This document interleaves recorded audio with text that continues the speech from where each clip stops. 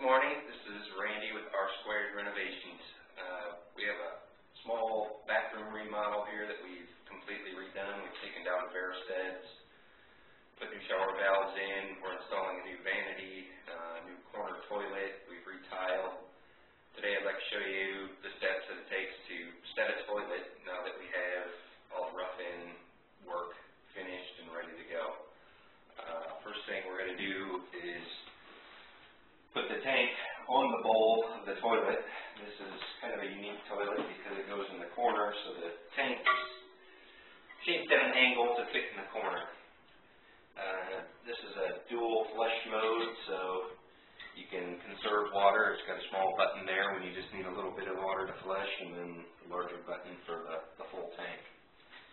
There's a rubber O-ring gasket here that goes down to seal the tank to the bowl. Doesn't take any lubrication or anything like that. We just set it there. They've supplied plastic bolts and nuts. They have a rubber bushing on the top here that goes inside the tank to keep the water from coming out. So we'll take this and set it. Make sure we don't crease the rubber gasket at all. Get it situated on there how it belongs. Get the plastic bolts and put them inside these holes.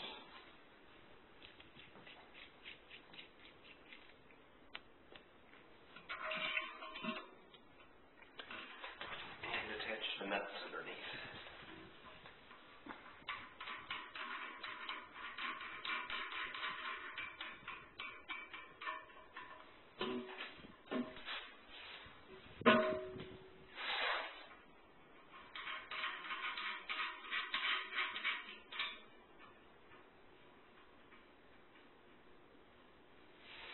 The best thing to do is just snug both of these nuts and get the tank situated where you want it.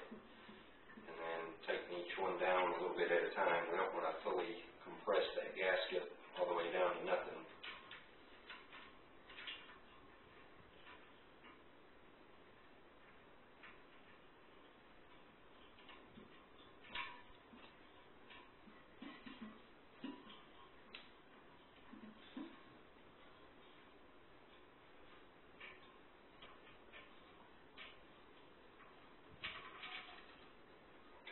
Evenly, and that's it. Even though these have a slot in the top of the screws for a screwdriver, you really don't want to use a screwdriver on them. They are just plastic.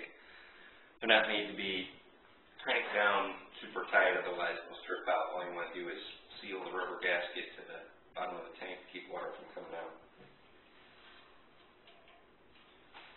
The other thing we'll do while we've got the toilet sitting out here is attach the supply line. This is a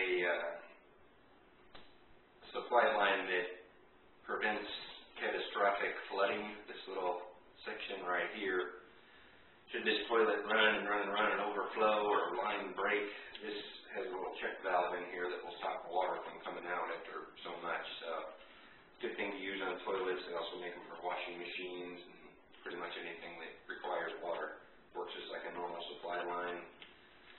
Set up for a toilet tank on this end and a 3/8 copper line on that end.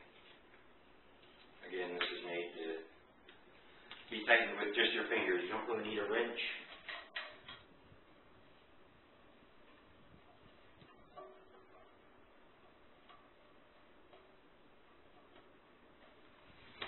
And now it's ready to set.